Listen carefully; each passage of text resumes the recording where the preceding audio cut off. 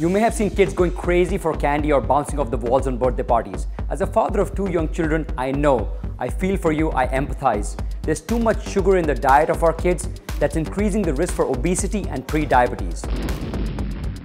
Sugar is in practically everything they eat. It's in their jam, in their ketchup, in their cereal, in their fizzy drinks, even in their juices. Sugar is an addiction, so weaning them off sugar can be a problem. But as a parent, here's what you can do. Limit the portion of cookies and candies. Try fruits instead. Avoid packaged cereals. Make your oatmeal at home and add fruit for flavor. I know it's not easy, but try it. Go for home-based yogurt or curd. Packaged yogurt can have up to 20% sugar. Avoid colas and packaged juices. Try nimbu pani or water instead. They learn from your behavior, so exercise control yourself. You cannot tell your child not to eat sugar if you have that double scoop of ice cream yourself. And more importantly, read the label, read the label, read the label. Know how much sugar is in the food you buy. It's better than having kids jumping off the walls at night, and you will get a better sleep.